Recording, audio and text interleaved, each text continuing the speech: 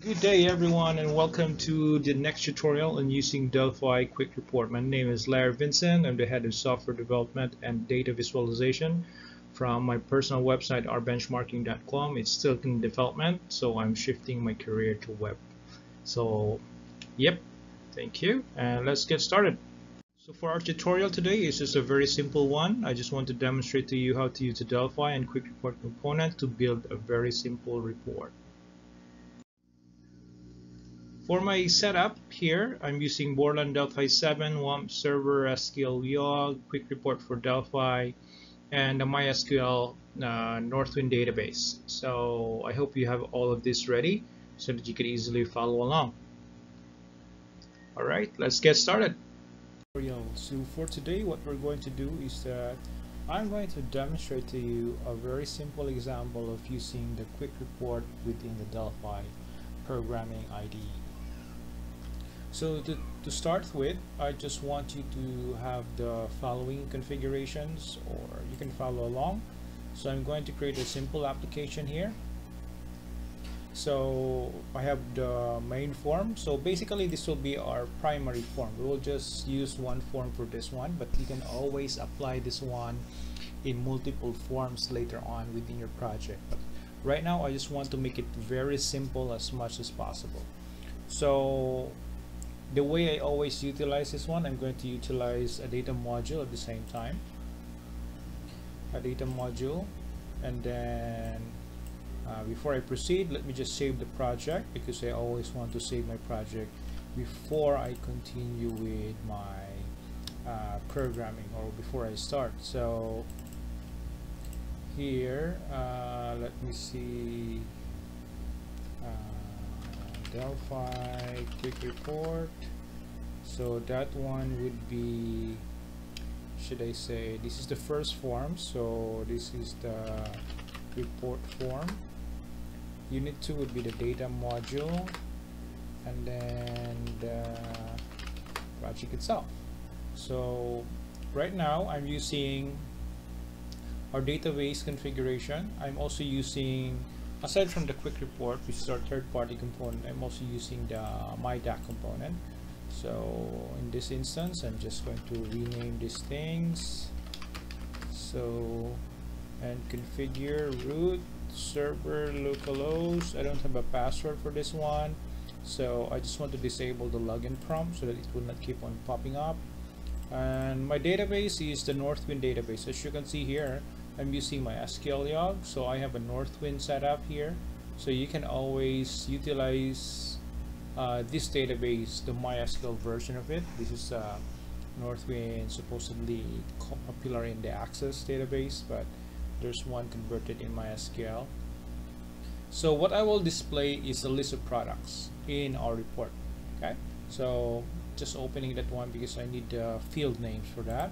So in here I have the connection, and we're going to add another data set. So let's see, QRY report, and then let's activate the connection. Nope, I'm sorry, I think what we miss.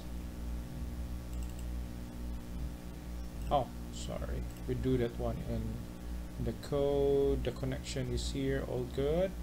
Now we go back to our form. We'll just rename this form very quickly. Form report. Then now we're going to use my Quick Report. So in a Quick Report, one of the most important considerations that you have to look into before you start is the Quick Report library. So it's actually very used, but it has a lot of versatility in terms of its capability. So there might be a lot of programming involved, but to this particular example, this one, I'm only utilizing query for it. So I'm only utilizing the data set, but we have to add this Quick Report component. So this is the very, very important component in the Quick Reports. So what will I do here? So as you can see, this is what we call what do we call this one? This is the Quick Report component, and it has different bands. So within the Quick Report, you will see in the properties there's actually bands in here. Now if you enable one of these bands, it will appear here. So let's say for example we'll have page header. So if your report has a page header, so let's say for example you might have to include date printed, for example, you can do that one. So let's see, I'm not sure if we have that here, but you can do most of these things actually. I think this one is the time. Yep, it generates the time automatically, I believe. Yep, date time. See, okay. Position. Now aside from that, you can also enable another band.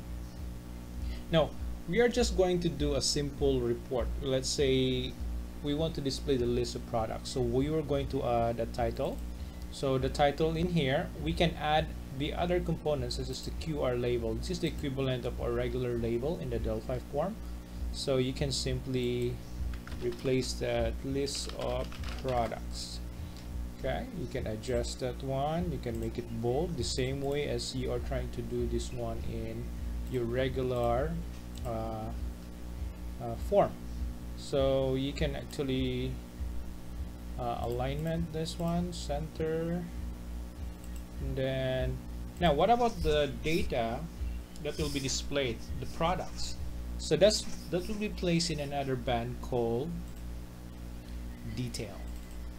In the detail, this is where we place the value of the corresponding field that we want to be displayed based on our data set. Now we are looking into the list of products to be displayed. Now let me just reduce this a little bit, because the size of the detail band is also the distance of each text that will be displayed. So normally we're going to add here the QR DB text. So we'll just utilize three what do you call this, three fields in here to be displayed. So QR DB text, let's just say product ID. So I have to have the data set here. So we don't have the data set, so we need to use unit the data module. Okay, so display, yep, that's the one. Then remember, we don't have the field, but we can type the field here. So you just have to take note the name, the correct spelling, ID, product code, and product name. That's the fields that I'm going to display here. So let me add one more here. Alright, product code, and then rename that to, let's see, product code. Another one would be the product name.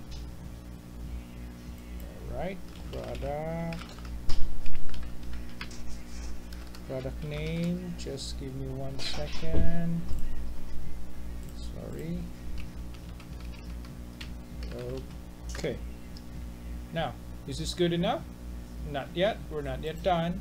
Now, how do we trigger the preview of this report? Now, that is just your layout basically. So you can reduce that one. To do this one, you can move using the arrow keys, reduce the band using the shift and the arrow keys up and down. Now, how do we display the actual code? We're not yet done. We are going to trigger this report when the form is loaded. So we have to go to the form event on show. So in here we're going to utilize, let me just change the name of our data module to DM just to shorten this one. Just to shorten this guy, let me just do this DM. I really don't want to type the full name. So during form show, we DM dot QRY report to begin. So let's just set, okay, let's just do the usual. We'll configure our data set. I'll just go directly to this one. Okay, so once you have the data set configured, you have set it to true. Now the name of your quick report is normally quickrep1. So what we will do is just do the quickrep1 dot look for the property preview and semicolon. and let's see if this will work. Save and run.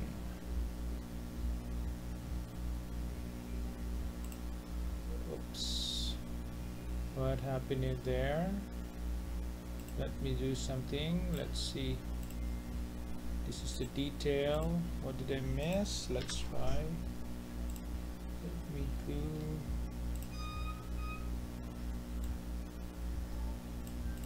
the data set. We forget to set the data set of the quick report itself to our quick report. Alright, so once it's done, you should be able to display all the products, and you have the date and time at the top, and very easy.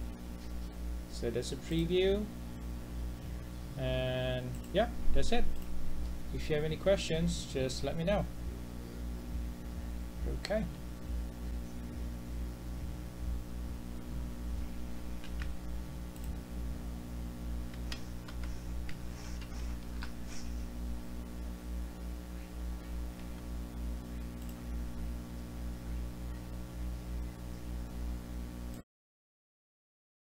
Thank you so much for listening, everyone. I hope you have learned something today. If you have any questions, don't hesitate to contact me and those following emails. I'll be happy to answer your questions, or you can write them in the comments below.